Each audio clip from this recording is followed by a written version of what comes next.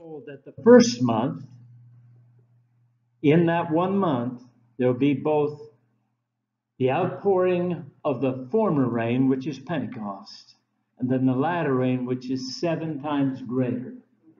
That makes 8 the number of new life. Yes. So I think we really need to get our fishing net ready. Amen. By the way, I told Dr. Ed yesterday, I said, God doesn't use line fishing except when he's taking up the offering. He said to Peter, go down. They wanted to pay taxes. He said to Peter, go down to the water, throw in a line. It's the only line in Scripture. And he said, you'll find money in the mouth of the fish. So if I ever come and start taking up an offering, I'll bring a fishing pole. All right. I want to talk this morning from Isaiah 58, actually verses 6 to 14, but we're only going to use to verse 12, because I believe God has given me a message that has come even stronger since I've been here. And that is that we are getting ready for God to restore some things. And number one, this house. Okay? So let's... Here's the rationale. There are some of the instructions that we're going to consider that have natural interpretations. The fast of the Lord, many have just done the natural thing and not understood that there's a very much deeper meaning. When he was saying that we need cuisine, he's seasoned, I'm spicy. All right. Here's an axiom. There will always be some level of spiritual interpretation in Scripture. There may or may not be a literal one. Okay? The second axiom is this. If there's a literal interpretation, don't do away with it. There are some that are trying to do away with the literal interpretation. I fellowship with a group of people at one point who did away with natural communion. And as I watched them, I realized they didn't have the full significance even of the spiritual meaning because they'd done away with the natural. I believe God's a God of balance, natural and spiritual. We need both to be well-rounded in God. We use the natural illustration progressing to the spiritual interpretation. God may speak that there is not spiritual interpretation, but until he does, assume there is one. In other words, there's at least, I often say there are at least 3 layers to Scripture. The outer court, the holy place, and the holiest of all. And the holiest of all brings you into the most intimate of all understandings. That's where God wants us to go. The literal is always a shadow of reality. Now, I have this wonderful light in my eyes, and if it was big enough, you could see a shadow behind me. If I was standing on a corner and you were coming up to that and you saw the shadow, you could follow the shadow to the reality. But how many know the shadow is not even the beginning of understanding the reality? And so we need both types and shadows, but we also need to follow them to the reality. God's called us to reality.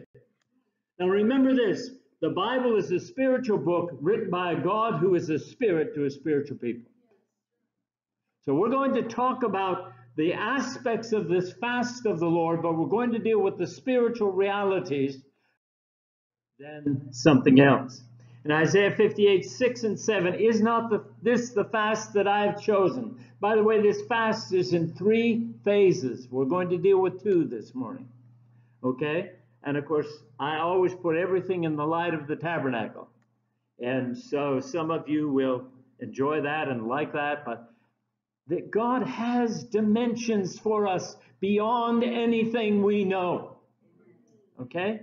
Is not this the fast that I have chosen? To loose the bands of wickedness, to undo the heavy burdens, to let the oppressed go free, and that you break every yoke. Is it not to deal thy bread to the hungry, and that thou bring the poor that are cast out to thy house? When thou seest the naked, that thou cover him, and that thou hide not thyself. This is one we don't like, by the way, from thine own flesh.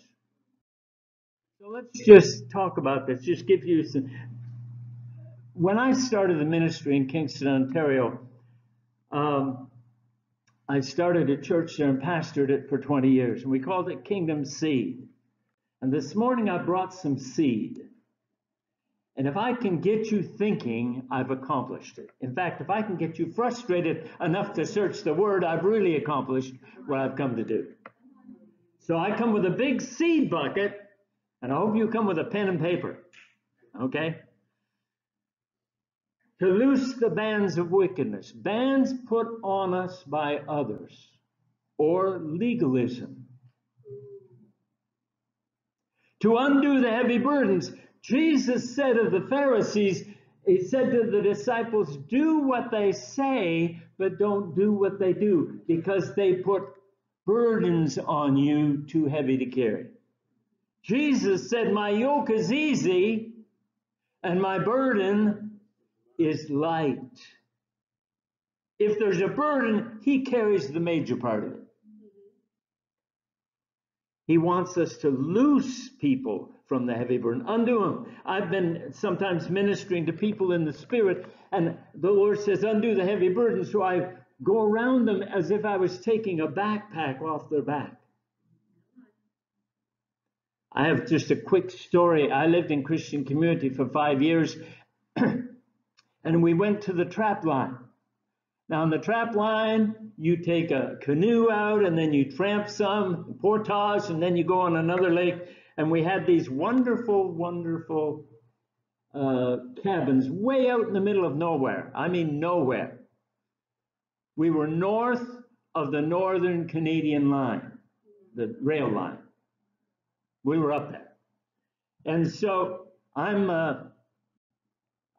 110 pounds at that time, so I've gained weight. The backpack was 45 pounds because I had to take Strongs with me.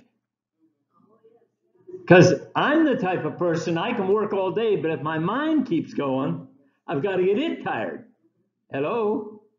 None of you like that, I know, but there's some nights I don't sleep because I didn't get my mind tired enough.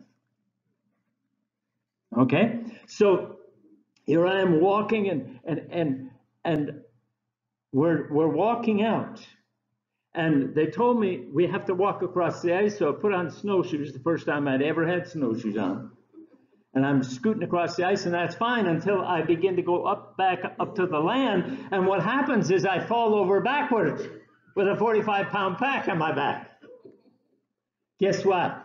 They had to help me up, but they could hardly do it because they were laughing. And then I went down the other side of the hill and fell on my face. They had to undo the heavy burdens. All right. Let the oppressed go free. The oppressed are bound and captives.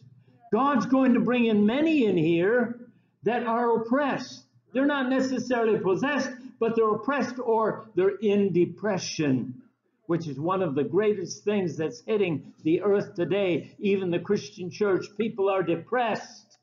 God says we can set them free. That's part of the fast. And that you break every yoke. Destroying the yoke is imperative. Not just breaking it. Somebody at the farm, they had some oxen and they could repair the yoke. He wants to destroy the yoke. That means it can't be put back on. Hallelujah. And to deal thy bread to the hungry, both naturally and spiritually. There are some who are so spiritual, they can't bake a loaf of bread and take it to a friend or take it to someone in need. We need to get involved in both because, you see, if you feed people, they'll listen to you. Hello. That's very practical gospel. But we need to do both. Not just feed them naturally, but get them so hungry because of the love we emit that they want what we have. That thou bring the poor that are cast out to thy house. We were talking yesterday, and Dr. Ed asked Ellie, what's your ministry? She said, hospitality. Now, some are given to hospitality, and some are given to hostility. Come on. And we get the two confused in the church. We are not the elect of the select. We are redeemed by the blood of Jesus. And unless we are, we don't really realize what we've been rescued from. I often tell people, I was a greater sinner than any sinner out there. Because I was like Paul, a Pharisee of the Pharisees. And it's harder to save a Pharisee than it is a sinner. They live in the house of the I'm all right. Yes. When thou seest the naked, that thou cover him naturally, and learning to cover with love, because love covers a multitude of sins. Here's the key. See, when Jesus taught the parable of the wheat and the tares, what did he say to do with the tares? He said, leave them in the field until the time of harvest. But we've tried to pick the church clean, and we have wounded the wheat. He said, leave them there until the time of harvest, lest thou disturb the wheat. God's going to bring people in here that you may not like. They don't fit within your framework. Tough. Get used to it. He's going to send more. Why? Because the tares manifest the difference between tares and wheat. Tares are full of knowledge. You know why? Knowledge puffeth up. And the tares in the harvest stand straight up, and the wheat bows. Jesus. We need that. What happens, though, is the Holy Spirit does the undercover work. I remember I was brought up in a legalistic church, and we had rules for everything. Of course, by the way, a legalistic church will always pick on the women. Come on. It will. We could wear short sleeves, but women had to have sleeves down to here and dresses down to their ankles, and there's, take 3 hours to do the hair, but they had to have it long. And I made the mistake of asking them how much pride went into their hair. But God wants us to learn. One day I'm fighting, the Catholics are getting the baptism of the Spirit, and I'm getting upset because they weren't supposed to be it. And the Lord said, if I'm filling them with the Holy Ghost, you better move on. Hello? He'll fill who he wants. I think in one sense he put Peter's nose out of joint when he filled Cornelius without him being baptized. Oh my, in the wrong order even. Are you hearing me? God's going to do things that we don't expect in ways we don't think are right. But here's what Peter was smart enough to say, if he's filled them with the Holy Ghost, what prevents him from being baptized? When I said that to God, he said, Bill, I want you to read again what I said about the Holy Spirit. Why has he come? To convict the world of sin. Oh, you mean that's not my job? There goes 1/3 of my preaching material. Of righteousness. Oh, you mean I can't set the standard he does? There goes another 1/3. And he said of judgment to come. You mean I can't preach on hellfire all the time? I had to learn how to preach all over again. Hello? Let's let the Holy Spirit do his work, and let's us provide an environment where he can. That thou hide not thyself from thine own flesh. Be real. Admit your flaws, asking God to change you. And by the way, if you admit your flaws, they might help you pray through them. All right. Isaiah 58:8-9. Then a time word. Then shall thy light break forth as the morning, and thy health shall spring forth speedily, and thy righteousness shall go before thee, and the glory of the Lord shall follow you. Hallelujah. Hallelujah. I like it when something follows me that's good. Then shalt thou call, and the Lord shall answer. Thou shalt cry, and he will say, Here I am. Oh, man. Result of the obedience to phase one. Then shall thy light, not his light, arise, shine for, not his light. Do you mean this little light of mine is going to shine? Why do we save all those nice courses for the kids? Then shall thy light break forth as the morning. Thine health shall spring forth speedily. Thy righteousness, not his. See, when I appropriate his, it becomes mine. When I let his light come in me, it becomes my light. When I appropriate his healing, it becomes my health. The glory of the Lord shall follow you, or be thy reward. Thou shalt call, and the Lord won't wait a week to answer. The Lord will answer. Thou shalt cry, and he shall say, here I am. Well, what are you? I am whatever you need. Isaiah 58, 9c to 10b. If thou take away from the midst of thee the yoke, from the putting forth of the finger and speaking vanity, and if thou draw out thy soul to the hungry and satisfy the afflicted soul, destroy the yoke among you by allowing the anointing to move.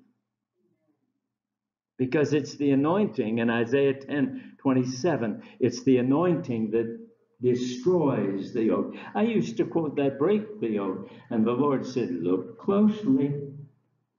I use the words I want to convey what I want to convey. And if you break it, that's not enough. The anointing must destroy the yoke. Yeah.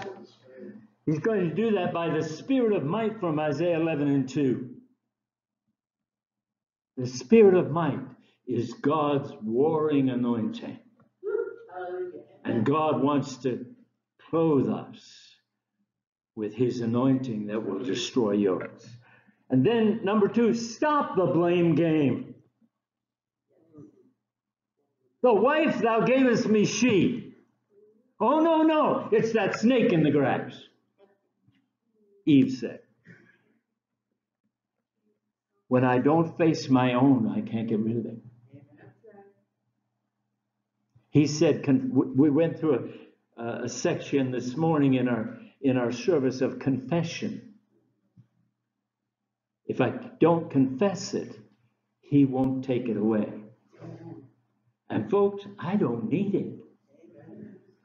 So stop the blame game. Humble yourselves. Stop boasting, even in our spiritual accomplishments.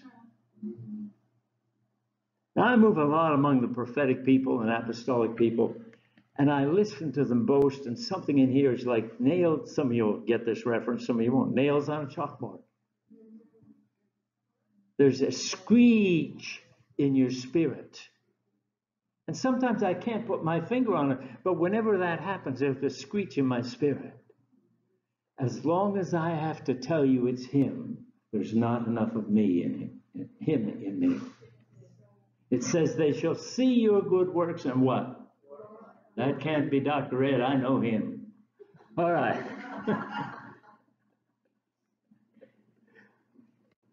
Humble yourself under the mighty hand of God in 1 Peter 5 and 6. That's my choice. Humbling is my choice. Extend your soul, your will, mind, and emotions to the hungry, both naturally and spiritually. How many know you can eat lots of food and still be hungry? You can be hungry for love. You can be hungry for joy. You can be hungry for peace. God wants us to satisfy, extend our soul to those who need help in their will being healed, in their mind being healed, in their emotion being healed. And, by the way, give them something to eat too. Both naturally and spiritually. By the way, if someone has been on a long fast, you don't give them steak. You might need to give them soup. To them, that's better than steak because they'll probably bring the steak back up. Discern what they need to eat and give them what Paul said, I condescend to men. He didn't say I'm condescending. He said, I condescend to men of low estate. In other words, I get down on their level so they don't think I'm greater than they are, and I relate to them where they're at. I remember being in New York City, Bible school. I went to the city, and they didn't know what to do with me, and I didn't know what to do with them. I was a country bumpkin, and here I was in New York City working on the streets. And one night they decided they needed, the Bowery Mission needed a piano player. I got there with the piano player because you always send a man with the ladies. I got there and they said, oh, the speaker's not turned up tonight. Would you speak? I had never even been near a Bowery. Hardly knew what it was. I just knew that they needed somebody, and there I was. And I said, God, help me. So I preached a message on the word and gave an altar call, and people came to the altar. And, you know, like a good little country bumpkin, I stood back here like this and said, Lord, bless them. The Lord said, no, go up closer. So, Lord, bless them. He said, no, get down and put your arms around them. See? And I got that, and God did a work in my heart, showing me where I was proud that I didn't think I was. But he also did a work in them, because very few got down and loved them. Comfort or satisfy the soul going through affliction. In 2 Corinthians 1:4, it says, comfort others with what? Oh, you mean I've been through that before? And it's equipping me to comfort others. Everything you have been through, everything God has brought you through is equipping you for the day of harvest. Isaiah 58:10c-12. Then shall thy light rise in obscurity. Then, the time word. And thy darkness, anything that's dark in you, will be as the noonday. And the Lord shall guide thee spasmodically. No, continually. And satisfy thy soul in drought, and make fat thy bones, and thou shalt be like a watered garden, like a spring of water, whose waters fail not. And they that shall be of thee shall build thee always places. And here's the phrase the Lord gave me for this house. Thou shalt raise up the foundation of many generations. And thou shalt be called the repairer of the breach, and the restorer of paths to dwell in. So let's look at this, and I'm just going to give you seed thoughts along the way. Then shall thy light rise in obscurity, from the unknown to the known. Obscurity is unknown and unappreciated.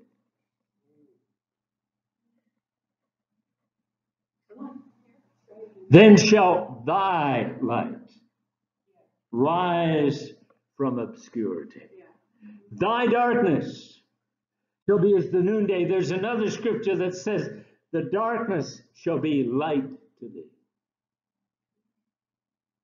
The Lord shall guide thee continually. I put here all the short forms. Holy Ghost GPS. In other words, I will never be without knowing what to do and how to get where he wants me to go. Oh, Lord, help us. How many want that? Amen? He'll satisfy thy soul in drought. The illustration came to me of when there was a famine and Abraham planted seed. Nobody else had a harvest, and he got 100-fold. God wants that for this church. Praise God. And make thy bones fat. Now, it must be doing something right. Because you see, I'm not. Stay around with us. Better recover from that, right? Then thou shalt be like a well-watered garden. And if we had time, I would go into Song of Solomon, chapter 4, verses 12 to 16, where the beloved describes her as a garden. And Ed talked about cuisine this morning. When you look at that garden, when we think of the harvest of God, we've got this very narrow concept.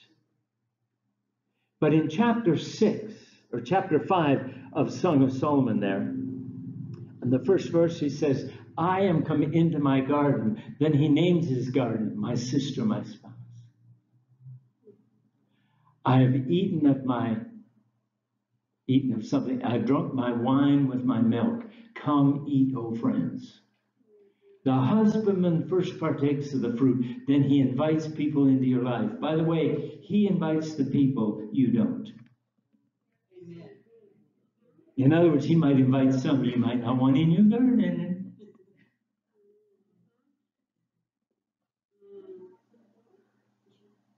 And you're going to be like a spring of water whose waters fail not. Out of your innermost being will trickle. Rivers.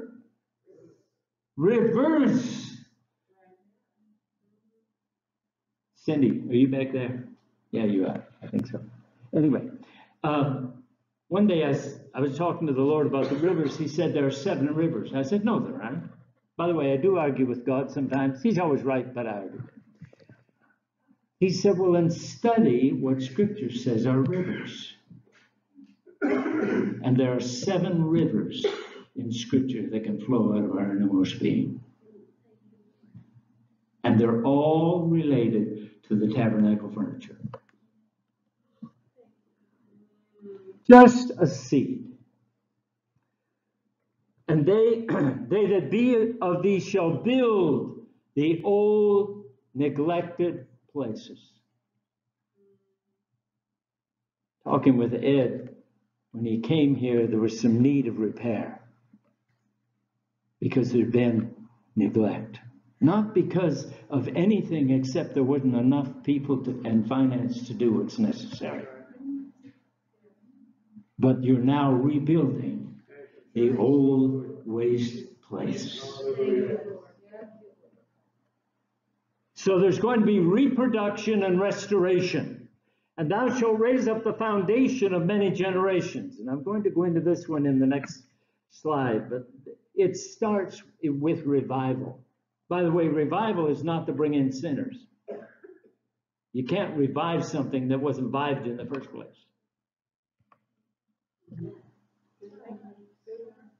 Well, we told you I was spicy. All right. Thou shalt be called to repair the breach. There are holes in the wall. Okay? And the restorer paths to dwell in. They have become overgrown. Let me just flesh out very briefly with some illustration here. Thou shalt raise up the foundation of many generations. God translated this to me when I was reading it. Said, thou shalt raise up the foundation of many denominations. And I said, huh? He said, every denomination that started in a move of God will have God visit them and restore to a remnant within that revelation that ignited that move they represent. Therefore, go back to the Lutherans. The just shall live by faith. It will come alive again. The Anglicans, the Anglican Church Army, the evangelical wing of the Anglican Church. Now that's the Episcopal down here. But they were the ones that did most of the mission work. I attended one of those churches in Kenya when I was there. Solid salvation message. Wonderful bishop. The Methodists, the definite second work of grace. The Nazarenes, healing in the atonement. Christian Missionary Alliance, missions and healing in the atonement. The Pentecostals, the baptism of the Holy Spirit and the 9 gifts. God's going to restore every one of those foundations. And there's going to be a move of God such as we have never dreamed of. So let's draw the conclusion. Although there is a third phase, and we're not going into it this morning, the word of the Lord this morning is get ready, for God ignites fires in every generation that was started by a revelation from heaven. That added to the body of our understanding of God, His will, purpose, and the understanding of His word. He will ignite a revival or remnant in each one of them that will emphasize again the truths upon which they were founded, and a fresh move of the Holy Spirit in each one, drawing people to Himself before He comes. It's our responsibility to begin to pray into this promise, asking God to revive the work in the midst of the years. Habakkuk 3:2. O Lord, I've heard thy speech and was afraid. O Lord, revive thy work in the midst of the years. In the midst of the years, make known. And in wrath, remember mercy. Hallelujah. This gives tremendous hope for the years ahead. Hallelujah. God's going to send a revival so that every revelation of Himself to His people will be emphasized and celebrated by a people before He comes. Hallelujah. Let me close in prayer. Hallelujah. Lord Jesus, we thank You for Your mercy. We ask for a release of Your grace to believe You for this deep work You desire to do in these days. Thank You for making our hearts hungry. We ask You to prepare us for and bring us into this fast that You've chosen. Help us to do what we can naturally to walk into it. Help us see how to perform the natural aspects so that many are blessed. Also, we ask the Holy Spirit to lead us into the spiritual realities it represents, so we can see the release of revival that is promised and see these foundations reestablished and the breaches filled and the repairs made. In Jesus' name we pray.